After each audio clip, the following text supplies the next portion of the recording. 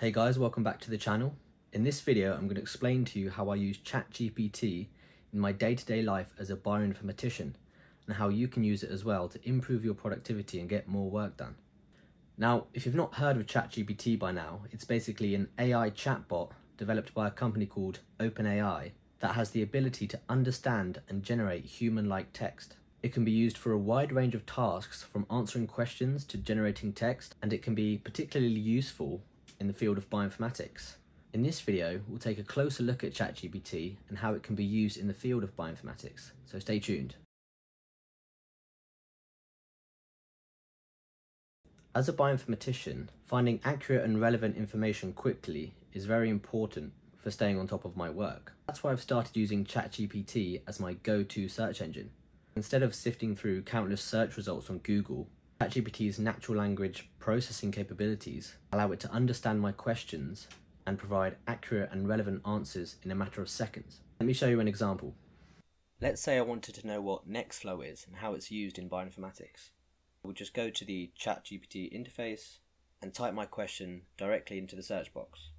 ChatGPT would give me the answer immediately, and it also remembers what questions you've asked previously. So if I wanted now to ask up some follow-up questions, I could do that. I wouldn't have to provide all the information again because it remembers what I asked previously. Additionally to explaining how certain bioinformatics tools work, you can use ChatGPT to explain complex concepts in layman's terms. So for example, let's say you want to know how a certain algorithm works, you can ask ChatGPT to explain how it works as if they were explaining it to a 5-year-old. Let me show you another example. Here I've asked it to explain how the BLAST algorithm works, and as you can see, it generates quite a poetic response explaining how it works, but in a very human readable and understandable way. So in summary, it saves me a lot of time and effort searching for information online, allowing me to focus on the more important aspects of my work. If you're looking for more efficient and effective ways to retrieve information, then I suggest giving ChatGPT a try.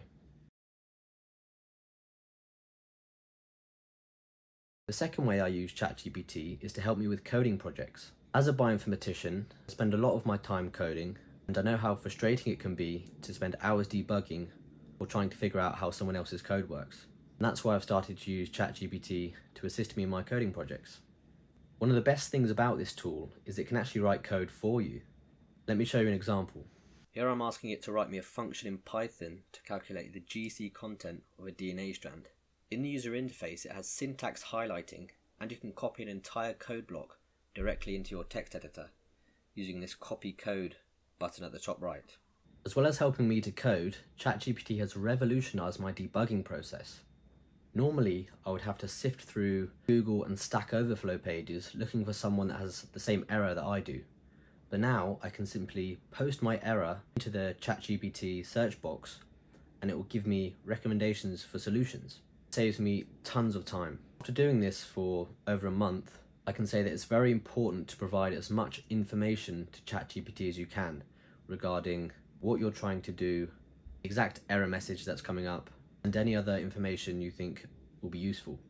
The more information you provide, the more likely it is to give you the correct solution.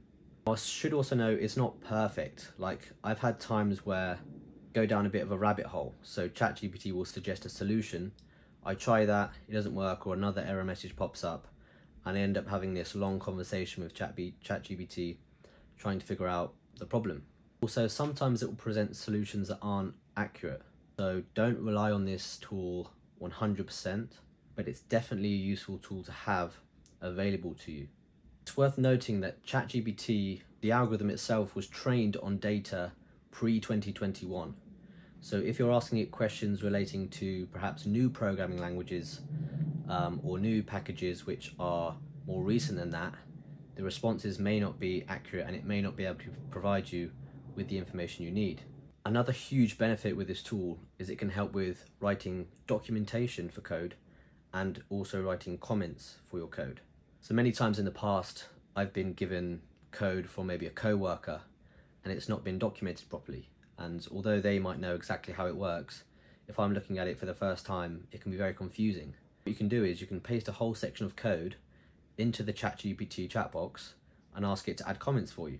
It will automatically know what programming language you're using but it doesn't hurt to like tell ChatGPT that as well, because the more information you provide, the better is the response you're going to get. But this is a big time saver.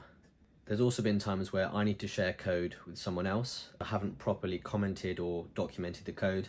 I can again just ask ChatGPT and it will do it instantly. So to summarize, ChatGPT has made my coding projects a lot more efficient and less frustrating. If you're someone who codes, I highly recommend trying this out. It's going to save you a bunch of time and I think you'll be really impressed with it.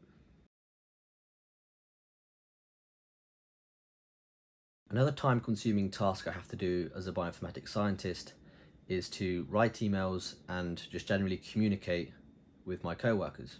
ChatGPT can be great for streamlining this process by assisting with writing emails and rephrasing messages or emails in a specific tone. So for me, I want to make sure when I'm communicating with collaborators that I'm talking in a professional and friendly manner, and sometimes I'm guilty of just being very direct. So one thing I've started doing is just asking ChatGPT to rephrase my message in a more friendly and formal way or more friendly and casual way, depending on the recipient. Let me show you a quick example. So here I've just asked it to rephrase this message in a more friendly way.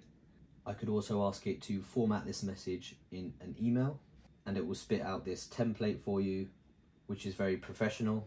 And you can kind of have a conversation with ChatGPT.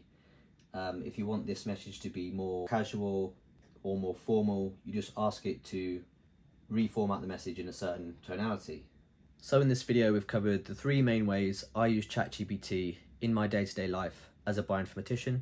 If you're interested in using it in your own work, I would highly recommend you give it a try. It's helped me a lot. Just remember, the more information you provide, the better. You should take some time when formatting the question because this will dictate the quality of the response. So that's a wrap. If you found this video interesting and informative, then leave a like, drop a comment if you have any questions.